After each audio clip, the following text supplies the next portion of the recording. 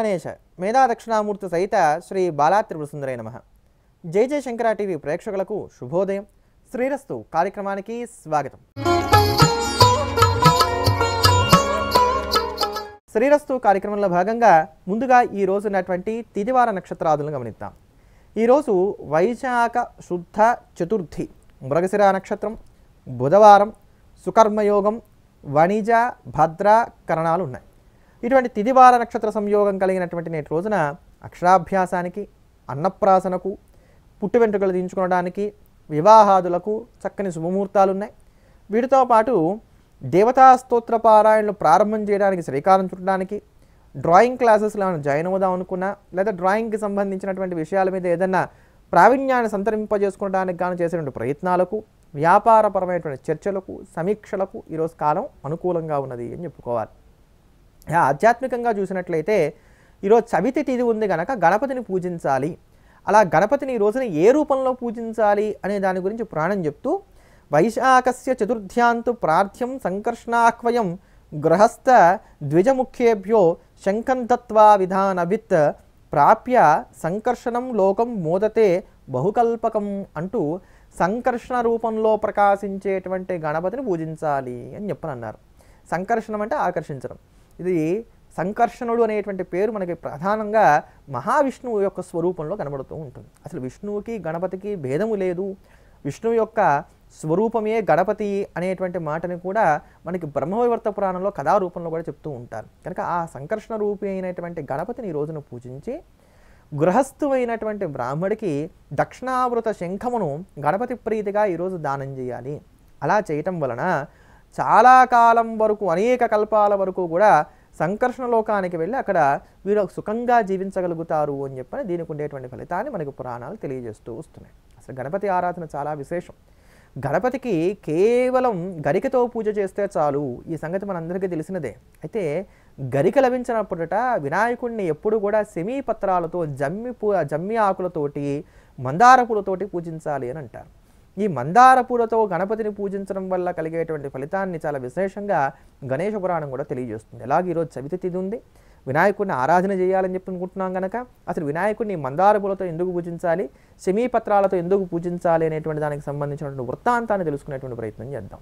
ఒకప్పుడు ఔర్వుడు అనబడేటువంటి మహర్షి ఉండేవాడు. ఈ ఔర్వుడు అనబడేటువంటి మహర్షికి శమీక అనబడేటువంటి కుమార్తె ఉంది. మహాత్ముడైనటువంటి వాడు, వేదాంగ పారంగతుడు, వేదాధ్యయనం చేసినటువంటి వాడు, వేదమును 10 మందికి కూడా పంచేటువంటి వాడు, ఎప్పుడు కూడా తపస్థితి యందు ఉండేటువంటి వాడు. ఈయనకు పుట్టినటువంటి ఈ శమీకను చాలా గారాభంగా పెంచుకుంటూ వస్తున్నాడు ఈయన. ఆవిడికి 7 ఏళ్ల ప్రాయం వచ్చింది. 7 ఏళ్ల ప్రాయం రాగానే అష్టవర్షాత్ భవేత్ కన్యా అంటారు కనుక 8వ ఏట లోపుగా కన్యాదానం చేయాలి.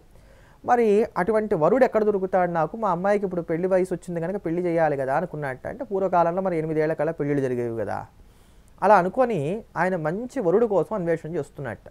ఆయనకి జౌమ మహర్షి యొక్క ఆశ్రమంలో ఉన్నటువంటి మందారకుడు బాగా మంచివాడుగా తెలియబడ్డాడు. ఈ ద్యోమ మహర్షి ఆశ్రమంలో ఉన్నటువంటి మందారకుడు కూడా మహర్షి యొక్క కుమారుడు, మంచి సుగుణాల రాశి. అందుకని ఆయన దగ్గరికి వెళ్ళాడు, జౌమ మహర్షి దగ్గరికి వెళ్ళాడు. ఇలా నా కూతురు అయినటువంటి శమీకను నీ శిష్యుడైనటువంటి మందారకుడికి ఇచ్చి వివాహం చేద్దాం అనుకుంటున్నాను, మీకు సమ్మతమేనా? ఆ రోజుల్లో గురువుగారు ఏదైనా మాట చెప్తే దానికి తల్లిదండ్రులు కూడా అడ్డం చెప్పేటువంటి వారు కారు. అందుకని వెంటనే స్వతంత్రించి జౌమ మహర్షి దానికి ఒప్పుకున్నట్ట. ఈ మందారకుడికి శమీకనిచ్చి వివాహం చేశారు. ఈ శమీకనిచ్చి వివాహం చేశాక కొంతకాలం మీ ఇద్దరు ఏకాంతంగా ఉండండి, గృహస్థాశ్రమంలో ప్రవేశించి ఆ నియమాలన్నీ కూడా పాటిస్తూ సుఖించండి, తర్వాత మళ్ళీ నువ్వు గురుకులానికి వద్దువు కానివి, మిగతా విద్యనంతా కూడా అభ్యసిద్దువు కాని అని చెప్పిన జోముడు ఆశీర్వదించాడు. అలానే ఔరువుడు కూడా ఒప్పుకున్నాడు.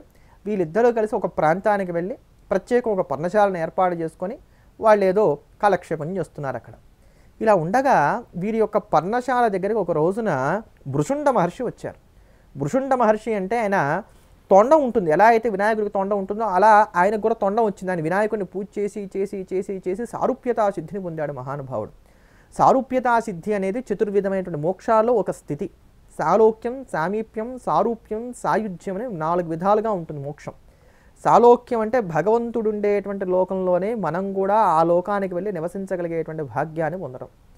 సామీప్యం అంటే ఆ లోకంలో ఇంకాస్త చేరువుగా పరమాత్మకి సమీపంలో ఉండగలగడం. సారూప్యము అని అంటే పరమాత్మ వంటి రూపాన్నే మనం సంతరించుకొని ఉండటం. కనుక అలా గణపతిని ఉపాసన చేసి సారూప్యతా సిద్ధిని పొందినటువంటి వాడు భృశుండ మహర్షి. వీళ్ళిద్దరు అప్పుడే కొత్తగా పెళ్ళైనటువంటి వారేమో కాస్త చిలిపితనం వీరిలో ఎక్కువగా ఉంది. ఆ చిన్నపాటి తొండం వేలాడుతూ ఉన్నటువంటి ఆ మహర్షి వాళ్ళ ఇంటి దగ్గరికి వచ్చేసరికి ఆయన ఆకారాన్ని చూసి గొళ్ళు నవ్వేట వీళ్ళు. మహర్షి కోపం వచ్చింది. గృహస్థు అయినటువంటి వాడు ఇంటికి వచ్చినటువంటి అతిథిని ఆదరించాలే కానీ హాస్యం చేయరాదు.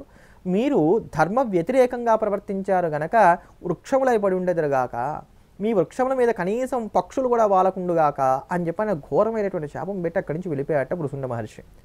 వెంటనే శమీ వృక్షంగా మారిపోయింది. శమీ వృక్షం అంటే జమ్మి చెట్టు. ఇలా జమ్మి చెట్టు ఉద్భవించింది అని గణేష పురాణం మనకు చెప్తోందండి. మనకు పురాణాల్లో చెట్లు ఎలా పుట్టాయి, వాటికి ఉండేటువంటి విశేషాలు ఏమిటనేది కూడా కథాపరంగా మనకు వివరిస్తూ వస్తారు. మందారకుడు మందార వృక్షంగా మారాట, ఇలా మందారపు చెట్టు పుట్టింది అని చెప్తారు. ఈ శమీ వృక్షం ఏదైతే ఉందో ఇప్పటికి కూడా మీరు గమనించినట్లయితే దాని మీద పక్షులు గూళ్ళు పెట్టవు. ఇప్పటికీ మీరు గమనించవచ్చు దాంట్లో అగ్ని నివాసం ఉంటూ ఉంటుంది అని చెప్పాను. ఈ శమీక వృక్షము ఈ మందార వృక్షము ఈ రెండు ఎప్పుడైతే మారిపోయినాయో, చాలా కాలం గడిచిపోయిందో, ఇక్కడ ఉన్నటువంటి ఔరవ మహర్షికి అక్కడ ఉన్నటువంటి జోమ మహర్షికి ఇద్దరు కూడా సందేహం కలిగింది. అసలు ఏమిటి ఇంతకాలం అయిపోయింది, వీళ్ళ జాడ తెలియకుండా ఉంది, వీళ్ళు ఏమయ్యారో చూద్దామని చెప్పి వెతకడం మొదలుపెట్టారట. ఎంత బ్రతికినా వాళ్ళకి తెలియకపోయేసరికి దివ్య దృష్టితో చూశారు.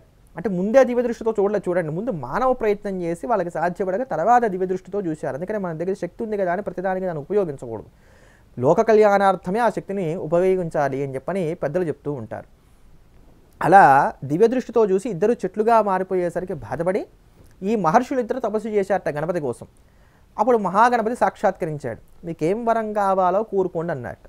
అయినా వీళ్ళిద్దరికీ యథాతథమైనటువంటి పూర్వరూపాన్ని అనుగ్రహించు అని ప్రాధేయపడ్డారు.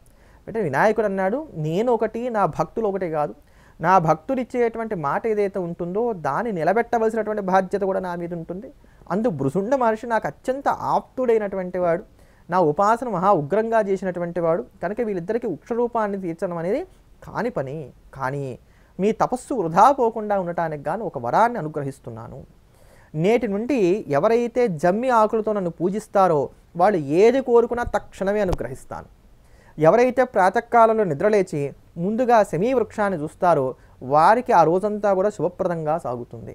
ఎవరైతే నిద్రలేవగానే ముందుగా శమి అని ముమ్మారి జమ్మి చెట్టును తలుస్తారో వారికి ఆ రోజంతా కూడా శుభంగా ఉంటుంది, వారికి పాతకనాశనం కలుగుతుంది, నా దర్శన భాగ్యం కూడా వాళ్ళకి కలుగుతుంది, నా అనుగ్రహం వాళ్ళకు ఉంటుంది అని చెప్పని విశేషమైనటువంటి వరాలన్నీ కూడా జమ్మి చెట్టుకి ఇచ్చాట. అందుకని ఎప్పుడైనా సరే గరిక లభించకపోతే దానికి ప్రత్యామ్నాయంగా జమ్మి ఆకులతోటి గణపతిని పూజించవచ్చును అని చెప్పని గణేష పురాణం చెప్తోంది. ఇక ఈ మందార వృక్షం దగ్గరికి వచ్చేసరికి చాలా గొప్పమైన వరాలు ఇస్తాడు. ఏమని, నేటి నుండి ఈ మందార మూలంలో నేను నివసిస్తాను. అందుకని ఎవరైతే మందారపు చెక్కతో చేసినటువంటి గణపతి ప్రతిమను పూజిస్తారో వాళ్ళందరికీ నేను శీఘ్రంగా వరప్రదానం చేస్తాను. అంతేగాక ఎవరైతే మందార మూలంలో, ఆ మందారపు చెట్టు మూలంలో నా మూర్తి నుంచి పూజిస్తారో పోని వాళ్ళని కూడా నేను అనుగ్రహిస్తాను. మందార పుష్పాలతో నన్ను పూజించినప్పుడు నాకు కలిగినంత తృప్తి ఇతరత్రా పుష్పాలతో పూజించినప్పుడు నాకు కలగదు అని మందార వృక్షానికి ఆయన వరాలు ఇచ్చేట. అందుకని మందార పూలు గణపతి పూజలో చాలా ప్రధానమైనటువంటివి అని చెప్పని గణేష పురాణం మనకు తెలియజేస్తూ వస్తుంది. గన్నేరులో ఒకటి, మందారాలు ఒకటి, ఇది చాలా విశేషం. కనుక మందారాలు ఎందుకు ప్రాముఖ్యత వహించాయంటానికి ఇది గుర్తుగా చెప్తారు.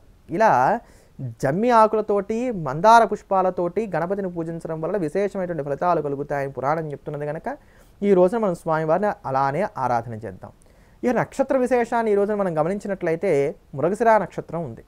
మృగశిర నక్షత్రం కలిగినటువంటి రోజున హనుమదారాధన చేయటం వలన ఎటువంటి శోకములు ఉన్నప్పటికీ అవన్నీ కూడా తొలగిపోతాయి అని చెప్పని. అని రోజు చేసేటువంటి హనుమతారాధన మనకు ఉండేటువంటి దుఃఖాలను పోగొడుతుంది. ప్రతి నెల ఈ మృగశిర నక్షత్రం ఉన్నటువంటి రోజున స్వామివారిని పూజించడం అనేది ఒక వ్రతంగా పెట్టుకొని మనం చేయాలి. ఎందుకు ఈ మాట చెప్తారు అంటే, లంకానగరంలోకి ప్రవేశించి హనుమంతుల వారు సీతామ్మవారిని ప్రప్రథమంగా దర్శనం చేసి, అమ్మా రామచంద్రమూర్తి వస్తాడు, రావణ సంహారం చేసి నిన్ను చరణించి విడిపిస్తాడు అని చెప్పని అంతటి అశోకైనటువంటి సీతమ్మ తల్లికి కూడా శోకాన్ని పోగొట్టినటువంటి రోజున ఉన్నటువంటి నక్షత్రం మృగశీర్ష నక్షత్రం ఉన్నటువంటి రోజుట. అందుకని ఆ సందర్భంలో తర్వాతి కాలంలో సీతమ్మ వారు ఆయనకు వరప్రదానం చేసింది. నాయన మృగశీర్ష నక్షత్రం ఉన్నటువంటి రోజున నాకు దుఃఖం పోగొట్టేటువంటి మాట చెప్పి నాకు స్వాంతన చేకూర్చావు గనక ఎవరైతే నేటి నుంచి మృగశీర్ష నక్షత్రం ఉన్నటువంటి రోజున నిన్ను సింధూర లేపనంతో, నాగవల్లి దళార్చనతోటి అంటే తమలపాకులతోటి పూజించడం చేస్తారో వారికి ఉండేటువంటి సమస్తమైనటువంటి దుఃఖాలు నశిస్తాయని చెప్పి అమ్మవారు వరప్రదానం చేశారు. అందుకనే మృగశీర్ష నక్షత్రం అనేది హనుమదారాధనలో చాలా విశేషమైనదిగా చెప్తారు. 2 నక్షత్రాలు గొప్పగా చెప్తారు హనుమంతుడి పూజలో. ఒకటి పూర్వభాద్ర నక్షత్రం, అది హనుమంతుల వారి యొక్క జన్మ నక్షత్రం. 2 మృగశిర నక్షత్రం, ఇది సీతమ్మ వారు ఆంజనేయ స్వామి వారికి ఇచ్చినటువంటి వరం కారణం చేత సుప్రసిద్ధమైనటువంటిది. అంతేగాక మృగశిరక ఆధిపత్యం వహించేటువంటి గ్రహం కుజగ్రహం కనుక మృగశిర నక్షత్రం ఉన్నటువంటి రోజున ఆంజనేయ స్వామి వారిని పూజించడం వలన కుజుడి నుంచి కూడా మనకు రక్షణ ఏర్పడుతుంది అని చెప్పాను. ఈ ఆరాధనలన్నీ కూడా ఈ రోజున చేసి మనం తరించదువుగాక అని ప్రార్థన చేస్తూ ఈ రోజు ఉన్నటువంటి పరిహారాన్ని ఒక్క మార్గం గమనిద్దాం.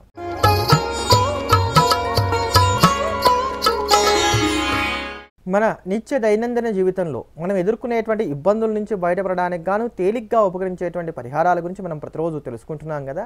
ఆ క్రమంలో ఈ రోజున ఇంటర్వ్యూల్లో విజయం సాధించడానికి గాను ఉపకరించేటువంటి పరిహారాన్ని గురించి తెలుసుకుందాం. మీకు జాతకరీత్యా ఉద్యోగం రావడానికి ఏ కొద్దిపాటి అవకాశం ఉన్నప్పటికీ దాన్ని బలపరచడానికి ఈ పరిహారం చాలా చక్కగా ఉపయోగపడుతుంది అని చెప్పుకోవాలి. దీనికి మీరు చేయవలసిందల్లా ఏంటంటే ఒక 5 గవ్వలు తీసుకోండి. 5 గవ్వలు, ఈ 5 గవ్వలు తీసుకొని వీటికి బాగా చక్కగా పసుపు రాసేయండి. మంచి దంపినటువంటి పసుపు, మేలైనటువంటి పసుపు నీళ్ళతో తడిపి ఈ 5 గవ్వలకు కూడా రాసేసేయండి. ఈ 5 గవ్వలకు కూడా రాసి ఏదైనా సరే మీకు ఇష్టమైనటువంటి దేవాలయానికి వెళ్ళి అక్కడ ఉన్నటువంటి దేవుడికి నమస్కారం చేసుకొని ఈ 5 గవ్వలలోనూ 9 సార్లు మీరు దిగదుర్చుకోండి. 9 సార్లు దిగదుర్చుకొని ఒక 11 రూపాయలు వీటికి కలపండి. 5 గవ్వలు 11 రూపాయలు. ఈ దిగదుడుచుకున్న తర్వాత ఈ గవ్వల్లో ఈ 11 రూపాయలు పెట్టాలి. దిగదుడుచుకునేటప్పుడు డబ్బులతో దిగదుడుచుకోకూడదు. ఈ 11 రూపాయలు పెట్టి ఆ గుడి మెట్ల దగ్గర ఉంటారు కదా యాచన చేసేటువంటి వారు, వాళ్ళకి దాన్ని ఇచ్చేసేయండి. అంటే అక్కడ కూర్చొని ధర్మం అడిగేటువంటి వారు ఎవరైతే ఉన్నారో ఆ యాచక వృత్తిలో ఉండేటువంటి వారు వాళ్ళకి అది ఇచ్చేసి ఇంటర్వ్యూలో నాకు విజయం కలగాలి అని భగవంతుడికి నమస్కారం చేసుకొని మీరు వెళ్ళిపోండి.